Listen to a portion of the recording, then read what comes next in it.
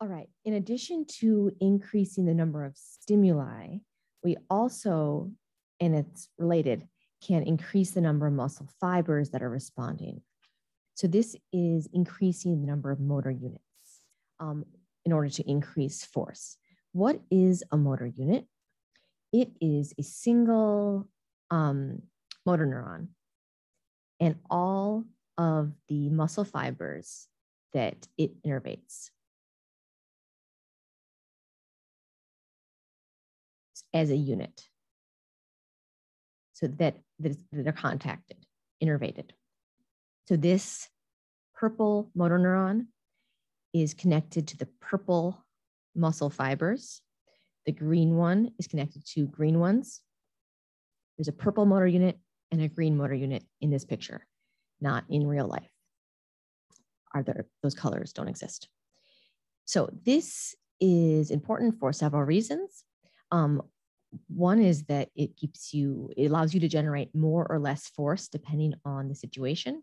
And it also prevents fatigue by having multiple motor units that can actually rotate in terms of when they are responding. So motor unit 1 is kind of orangish. Actually, I'll do red. That's pretty much red. So motor unit 1, for whatever reason, it's probably smaller. Depending on the stimulus, let's just say it's recruited first, it's going to generate tension and then stop. This isn't necessarily a twitch. This is the motor unit generating tension and then stopping. Probably more like some tetanus occurred there. Why to stop? Well, it got tired, right? So, but that's okay because we have motor unit 2. When do you think motor unit 2 might start being recruited to fire? Before 1 is done. So this is an estimate here, but something like that. Then we've got motor unit 3.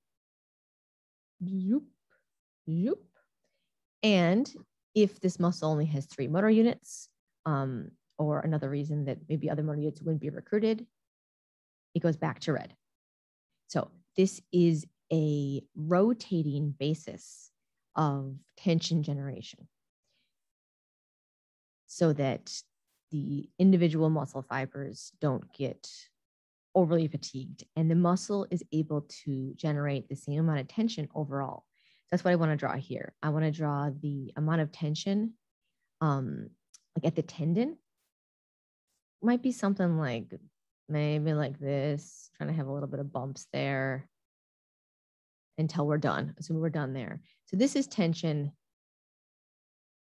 at the tendon, which would be measuring or indicative of overall pull due to the entire muscle organ. The point here is this is pretty consistent despite the fact that different motor units are working in this situation, contributing to that generation.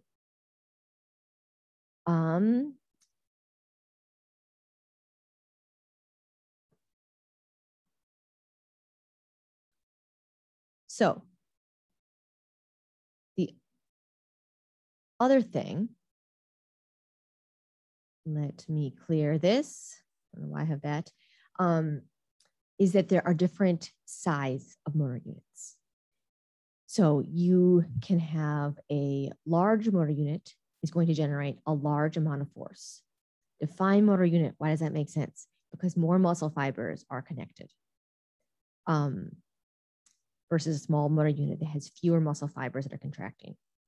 So should be able to answer this question. I'm going to give you just a nice visual of this in terms of, let's say then this is leg and this is eye. Okay, try to put that, make sense of that. This also is going to be related to amount of control we have over certain muscles. So we have more precise control over the eye because it's fewer muscle fibers acting at one time. So I've already mentioned this idea of recruitment. This is what we talked about in terms of motor units. This is really the other reason that we have different motor units besides the cycling that prevents fatigue. We also have the ability to increase the amount of force generated depending on how strong the stimulus is. So that's what this visual is going to show.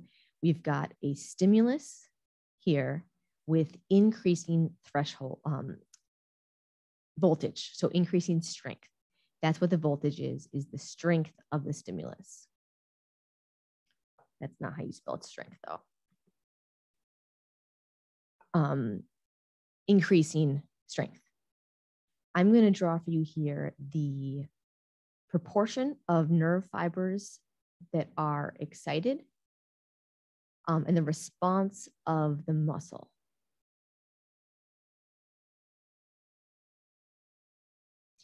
Okay, so first of all, we've got below threshold.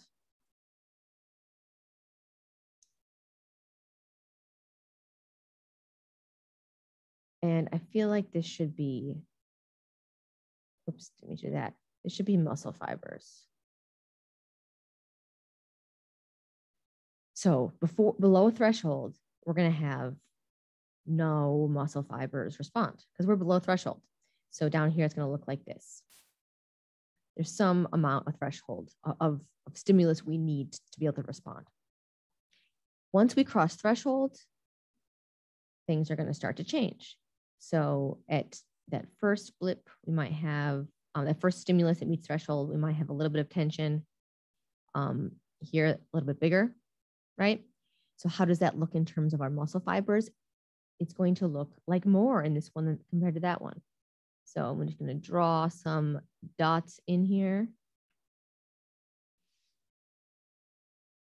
We are going to start recruiting more motor units. That is what causes this increased tension generation.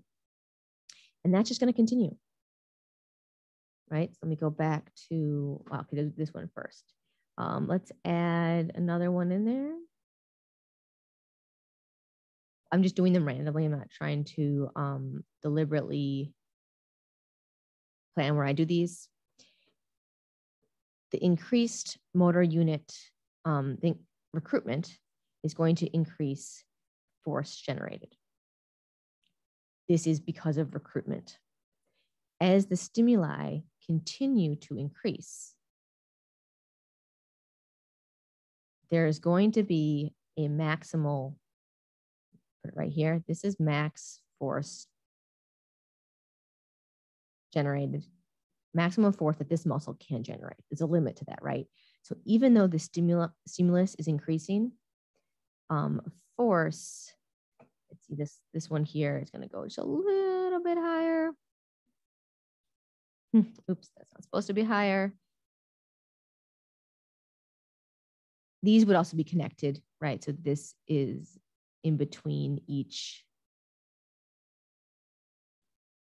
tension generation. Here's our max force.